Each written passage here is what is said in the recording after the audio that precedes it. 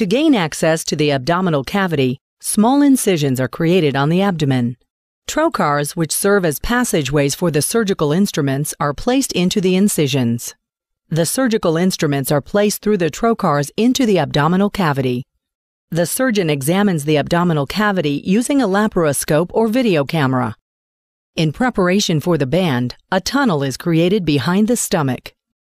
The realize band is introduced to the abdomen through a trocar. The realize band is positioned around the upper portion of the stomach and then secured using the locking mechanism. A tube attached to the realize band will be connected to the injection port. The port is used to adjust the band tightness after surgery. An incision is made on the upper abdomen to insert the realize injection port beneath the skin. The tube is secured using the locking connector on the port. The injection port and tube are placed beneath the skin. The realize band does not alter your digestive function.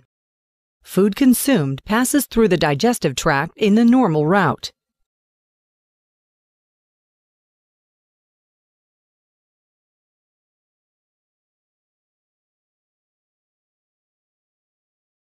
Your surgeon may tighten the realize band by injecting saline into the injection port.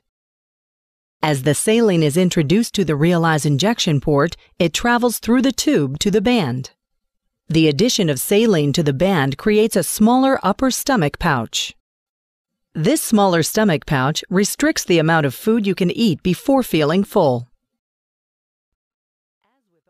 As with all weight loss procedures, behavior modification and dietary compliance plays a critical part in determining the long-term success of the procedure.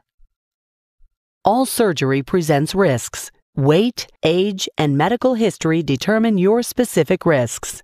Ask your doctor if bariatric surgery is right for you.